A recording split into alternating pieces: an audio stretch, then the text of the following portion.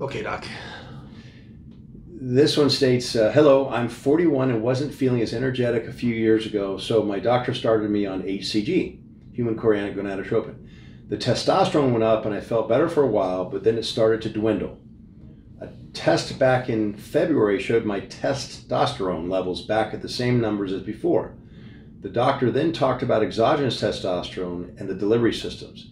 He said that the cream is natural and has the least amount of side effects, and he puts in parentheses acne and aggression. I tried one pump for a month.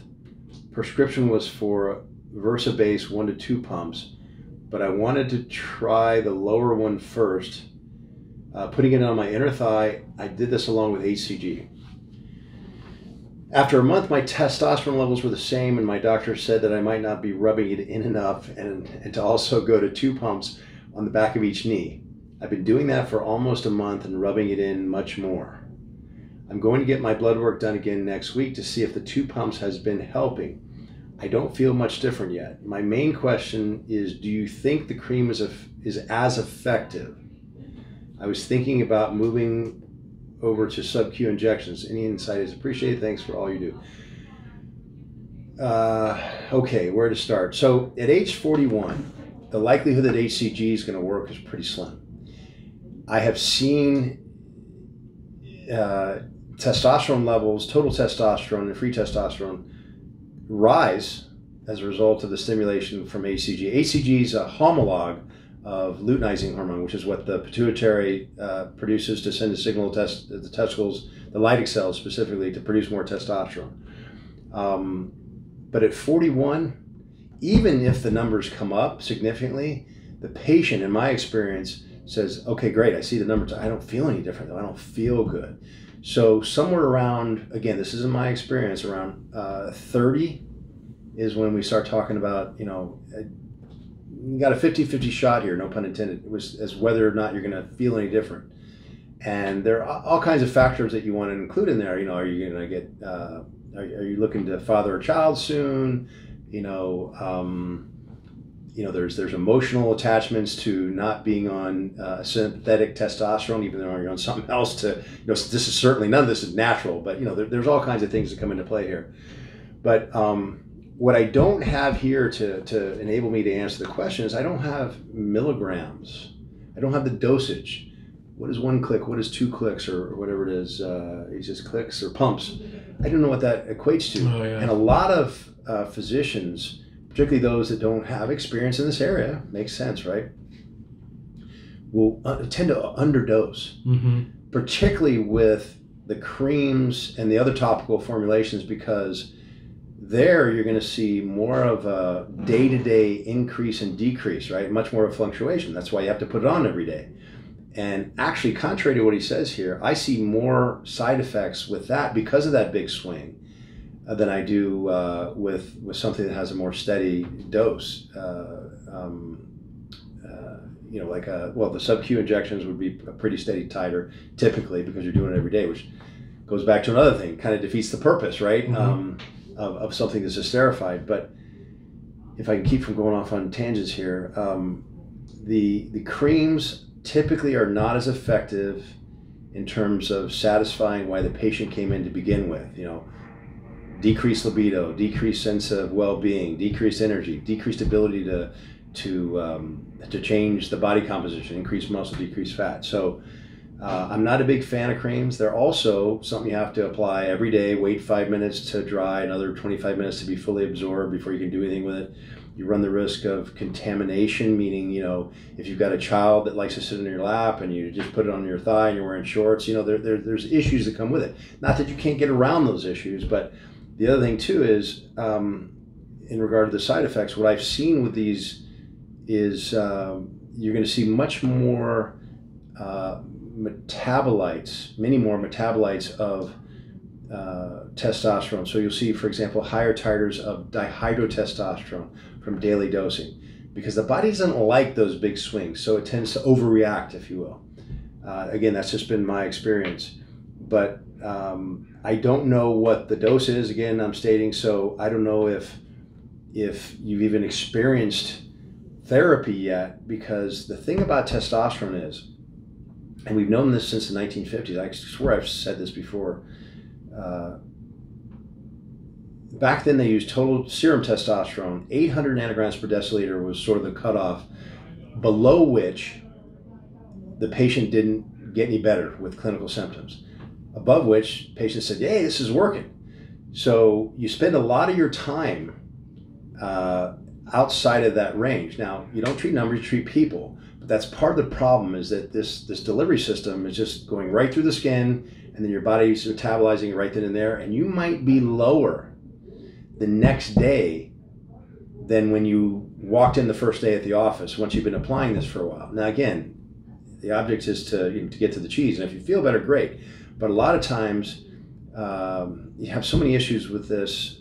If you're not a good transdermal absorber, you can't get enough in, and people have to dose twice a day and dose twice as much. But again, you deal with this widely swinging titer, and guys are up and down. Now, if someone comes in with very low testosterone to begin with, they think that these creams are the best thing since sliced bread, because feeling better for 2 or 3 hours is better than not feeling any better, right? Yeah. But invariably, once they go from a cream to an injectable, something that's esterified and therefore time released and keeps a steady titer up above that, it's different for everybody, but the average is roughly 800 nanograms per deciliter, then they feel better. If they don't hit that, they don't feel any different. And testosterone's interesting in that regard, because it's that therapeutic threshold that's a minimum under which you won't feel any better, but over which it really doesn't matter where you go. I mean, it does, because as I said earlier, the body doesn't like the big swings. So if you go really high, much higher outside of homeostatic range, the body's going to try and convert more testosterone to other metabolites, estrogen, dihydrotestosterone, etc. But with TRT doses, okay, you're not going to hit any ridiculous numbers, but it's still outside of the normal limits. So doctors are hesitant to give a therapeutic dose. Yeah. I hope I circled back and made the point there that I was trying to make from the beginning, is that we don't know. So let's get down to brass tacks. 200 milligrams per ml is a typical starting dose with a delivery system that gets it through the skin pretty well. 200 milligrams per ml of an esterified form of testosterone injectable per week, okay, is also the number that's a typical starting dose for guys that are in the business for a long time. Urologists, I think Baylor's is probably the best in, don't send me letters, but I'm partial to Dr. Lipschultz and his group of fellows, but I think they've established this for a long time, through a lot of studies that go back 50 years even. So to get back to the questions here, instead of my riffing, I don't think the cream is as effective. I'm not a big fan of subcutaneous injections because on the one hand, you can inject yourself every day or every other day, and that kind of, like I said, defeats the purpose of having an esterified form of testosterone. If you want to do it once a week, it's very difficult to avoid having what I would call a big bleb, a big spot where you've got this oil base that's not being absorbed. You're putting it in fat. There's not much vascularity to fat, so it takes a while to absorb it, which is a boon in some respects, but then you got this thing that can become infected and just become a source of aggravation, we'll call it. So you got to weigh those two. Am I missing anything else? I would make sure that you follow up with testing to see what your assays are, so you can see if you're not getting results, if it's because you're underdosed. Again, I can't tell by pumps. HCG is not going to do it at 41 years old typically. Now HCG can still be used because we have receptors for LHCG. Again, they're homologs, so they're so close to one another in structure that they combine them in labeling them. But you have some of these receptors in the brain, and when you go on TRT, you're not going to be producing LH anymore, or certainly very little. So there's a case that can be made to go ahead and supplement with HCG just for that reason. But for cosmetic reasons, so you avoid testicular atrophy, for fertility reasons, to preserve fertility or TEMP2, you could use HCG. But for testosterone replacement therapy, I think somewhere around 30 years old, you got to weigh pros and cons and decide if you're, want to take a chance to see if it works or not, because it typically doesn't. Thanks, Doc. Sure. What else we got? Hello, Doc and Jay. Jay. I don't know why you said that.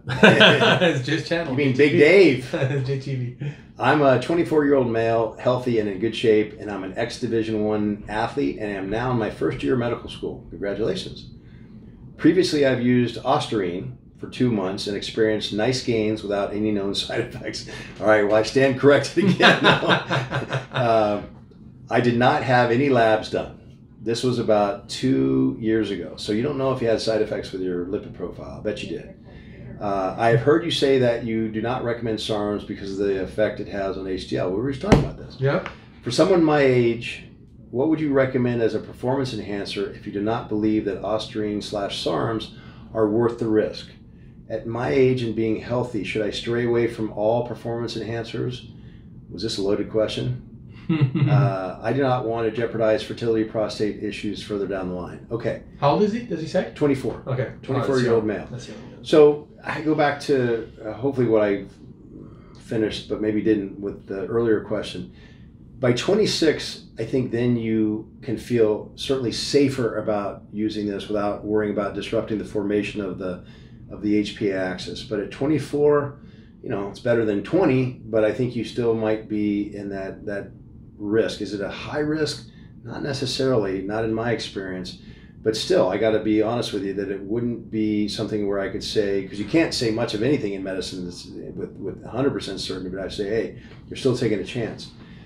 Again, I plead ignorance with SARMs because there's so many out there now that I don't have experience with, and there aren't studies to support their use, what they're doing, their side effects, but I believe that as with anabolic steroids, SARMs are going to come with the same issues, meaning you're going to lower HDL and raise LDL. And as I said earlier, is that necessarily a problem? Especially long-term, no.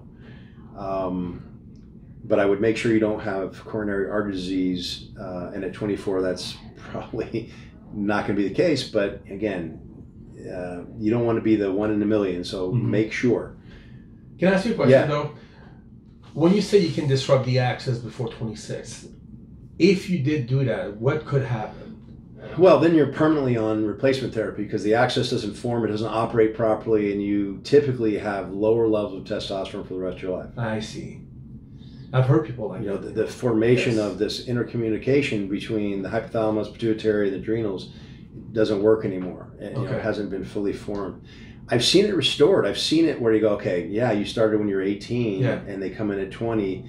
And with HCG and some other things, sometimes clomiphene, now in clomiphene, off-label use is used. But we can, because they're still 20 and there's still, presumably 6 more years worth of development, we can reset, the boards that have been crashed by this introduction of a SARM or sometimes an anabolic steroid or whatever. So it can come back. But again, if you don't want to take a chance, I got you. I'm not telling you what to do. I'm just saying, I'm giving you the sort of the rules of the game from what I've seen. So at your age, would I do it? As a doctor, I would have to say, for the reasons I just stated, it would not be wise. Yeah. And I certainly would not be the one to prescribe something like that because I am a doctor. As a registered libertarian, I mean, again, I'm not telling you what to do, but just know what the risks you're taking. Right. Let's see. At my age, fertility and prostate issues. Absolutely, that's one of the things that you're risking affecting. And again, it would be a long shot to permanently jeopardize fertility. Excuse me. In my experience, I have never, and it's rare that you can say that, but as long as I've been practicing, I've never seen fertility that was lost not be able to be restored if someone took an anabolic steroid or testosterone replacement for physiological reasons. I've seen it, though, for psychological reasons. What do I mean by that? I've seen people that said, okay, well, I've got a fertility test, a semen analysis that shows I'm not producing any sperm or I'm not producing enough that are motile or have the right morphology, etc. No viable sperm. and they're told to come off of testosterone, which is one way of doing it. Okay, your body should restore itself to its natural state, whatever that might be. But they can't do it because after 3 months of being miserable and it hasn't reset enough yet, they go, okay, forget about it, I'm not doing it anymore. So for that reason, I've seen it, rarely even, but it is, you know, it doesn't prove or disprove anything, I guess. But for those that said, hey, I want to do this, either by using HCG in a relatively high dose, and again, I learned this from Dr. Lipschultz, 3,000 IU every other day, okay, until fertility restored. You can stay on TRT and still get your fertility back. Gotcha. You can also pull off the T, like I said, and speed the results up or amplify them both using HCG with no T.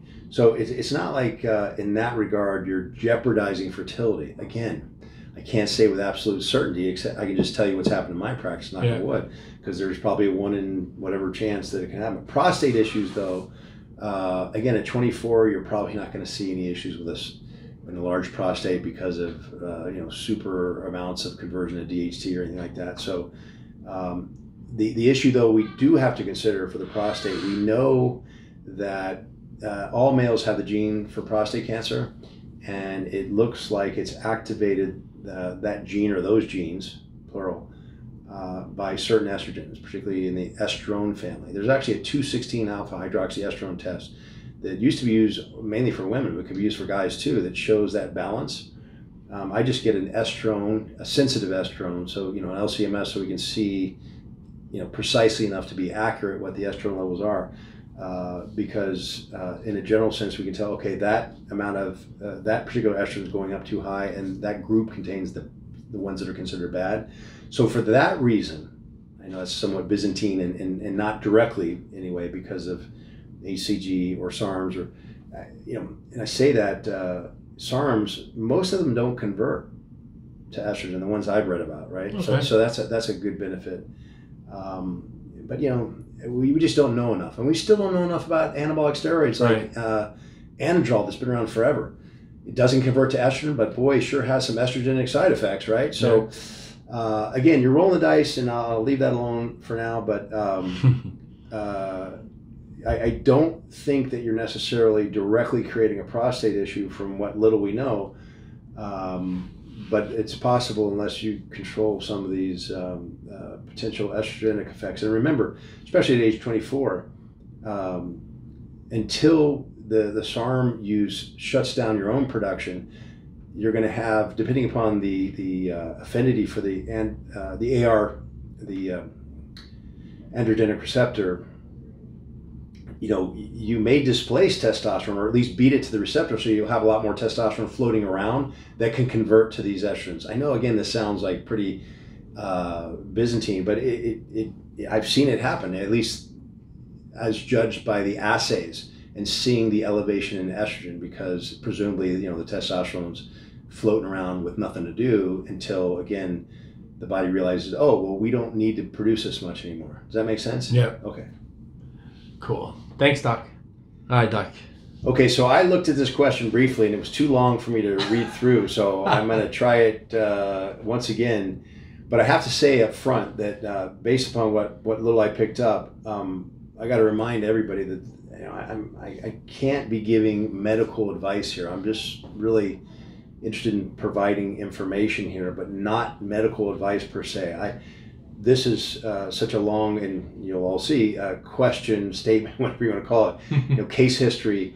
I definitely don't want to be involved or even accused of trying to present dispensing medical advice over the internet. Yeah, exactly, because this is not the way to do it. It's wholly inadequate. But I can give some general comments and information. Okay, so it says, "Hey, Dr. Rand and Dave, many thanks for answering my previous question on the show." You want some follow-up questions before, so there you go. Testosterone and cardiomyopathy. There's another issue that really bugs me, and I hope Dr. Rand can help. When I went on TRT about 3 years ago, 250 milligrams of testosterone and enthate intramuscularly per week, felt just great, energetic, full of life. I've also been on dutasteride for male pattern baldness, 0.5 milligrams a day for also a couple of years, never noticed any side effects here. About 6 months After about 6 months on the TRT, I decided to add a small dose of anastrozole, 0.25 milligrams every other day, just as a preventive measure. Okay, that I don't follow, but okay, I'll keep going. I never experienced any symptoms of high estradiol. I just felt great. At the same time, I decided to lower my dose of dutasteride to 0.5 milligrams every 3 days, just to see if a little bit more of DHT would make me feel even better. By the way, here in Germany, we live in the deepest, darkest medieval when it comes to TRT. It's hard enough to get prescribed just the T, especially in an appropriate dose, let alone the anastrozole. Sorry to hear that. But since then, everything slowly went downhill. I noticed a bit of anxiety creeping up in me every now and then, and my sense of well-being slowly faded away. It happened within a couple of months and only got worse to the day. Now experience night sweats, low mood, anxiety, fatigue, moodiness, irascibility almost every day. I experimented a lot with my dose of testosterone and anastrozole and dutasteride, but nothing seems to help. SSRIs, selective serotonin reuptake inhibitors, SSNRIs, another form that blocks norepinephrine uptake, what are considered generally as antidepressants, only help with the anxiety, but not the low mood fatigue. Tried high-dose sertraline and venlafaxine. One's an SSRI, one's an SSNRI. Currently, I'm on 150 milligrams of sertraline daily. For the last couple of months, I injected 125 milligrams of testosterone and anthate twice weekly, subcutaneously, and took 0.25 milligrams of anastrozole the day after the injection. See how we're going through quite the case history here? Mm-hmm. Even on that low dose, my E2 recently tested below 5 picograms per milliliter and later below 20 picograms per milliliter. I know that the ECLIA usually overestimates the E2 levels, so I think it would test even lower with the E2 sensitive assay. Sadly, we have no access to anything else than ECLIA in Germany/Europe to test the E2 levels. Long story short, could it be that I'm hyper-responding to even a small dose of anastrozole and or never had high estradiol to begin with, and therefore now really oversuppress my E2 over time, causing all the mentioned symptoms? Best regards, Andy. Boy, it'd be really funny if I just give you one answer, a one-word answer. Yes.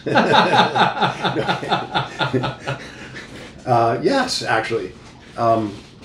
You are correct in that an estradiol, the standard test, is pretty worthless for guys, because I think I've said this before too. It's not precise enough to be accurate for a male because we have such low levels that we want to maintain. So I've seen on the same blood draw for whatever mistake was made more than several times an E2 serum and an E2 sensitive, and one said 16, the other said 164. That's how far off they can be. Okay, and it's not just typically an underestimate, it can be an overestimate. So contrary to what maybe you've experienced, Andy, I've seen it on both sides. So that's an issue. But if we can only judge by the clinical signs and symptoms, then yes, what you're talking about here sounds like an oversuppression of estrogen. Typically, too much estrogen can lead to moodiness and irascibility, but I have seen it where not enough estrogen causes everything from joint pain, palpitations, night sweats, typical signs of lack of estrogen, decreased mood, some anxiety that comes with the palpitations, fatigue. So yeah, I based upon what I'm hearing, I think the first thing I would do is pull back on the anastrozole, which if I'm scrolling through this, if I'm correct, it sounds like you were not using anything but dutasteride for a while. Now, if you back off on the dutasteride, which by the way has a 5-week half-life, so be careful what you're assuming here when you're making these changes, because that means it takes a long time for it to get out of your system, the dutasteride. And once you start backing off on the conversion from or from blocking the conversion from testosterone to dihydrotestosterone, you're going to have less ability, if you will. You'll typically see less conversion from testosterone into estrogen because you've turned the tides a little bit this way, right? You're allowing more of the testosterone to flow to dihydrotestosterone. Does that make sense? So that could be part of the reason why all of a sudden you were doing fine, and now because you have less estrogen being produced, you're not doing as fine. And then of course adding, albeit a small amount, everyone's different. I do have a rare few, but it's a goodly number of gentlemen that don't need any anastrozole. It's rare, but in tens of thousands of patients, it shows up plenty of times. So I don't think it's so much directly because of the dutasteride adjustments. I think it's more of the adjustment, with the anastrozole. So as I said earlier, the one word answer is yes. I think it could definitely be because of the estrogen that you're having these problems. I'm sorry that you jumped on, and I don't know how old you are, but just very, very briefly with the SSRIs, there's a lot of different reasons why you can use an SSRI or NRI that are wonderful. Chronic fatigue, there's reasons for it, but if it's just for low mood, by the very definition of the DSM-5, the Bible for psychiatry, if it's in your genes, it's going to show up in your late teens, early 20s. Now, assuming that you're in the system and can be diagnosed properly, that means if you're not diagnosed with that by then, it's not in you. Unless you get in a car accident and changes your brain chemistry up here because of an accident or some sort of trauma, that's different, physical trauma. But a lot of times people will be placed on these for anxiety and mood disorders because their T levels are off or their hormones in general are off. So it's kind of stirring the pot up a little bit here with an extra variable that if it's possible, I would suggest that, again, in conjunction with a physician, you go over some of this and say, okay, do we tease this out, slowly and see what's going on here? Because it does make it a little bit more complicated to figure out what's going on here. But I really think that the first thing I would pursue with your physician is maybe backing off on the quarter milligram of anastrozole and use assays, because I don't see any reference to assays here, except for the E2, which again in this case is not valuable to us. And I realize the difficulty with getting an E2 sensitive, so you're kind of stuck with clinical for the E2, but you can also use other markers to see what's going on, including dihydrotestosterone and some other cholesterol-based hormones. God, I don't know. I want to give you, you spent a lot of time writing a question. I want to give you as much as I can. The only other thing I'll say here is I'm not a big fan of subcutaneous injections. There are plenty of guys who swear by it, okay? I get it. It does work for some, but I've also seen it be a disaster. I'm thinking of a pretty famous trainer, good friend now in Texas, who switched over to this and the wheels fell off the wagon. Libido fell apart, energy fell apart, body composition fell apart. Wow. And we couldn't figure out what it was. Actually, he did it without telling me about it, and then came in to try and fix it.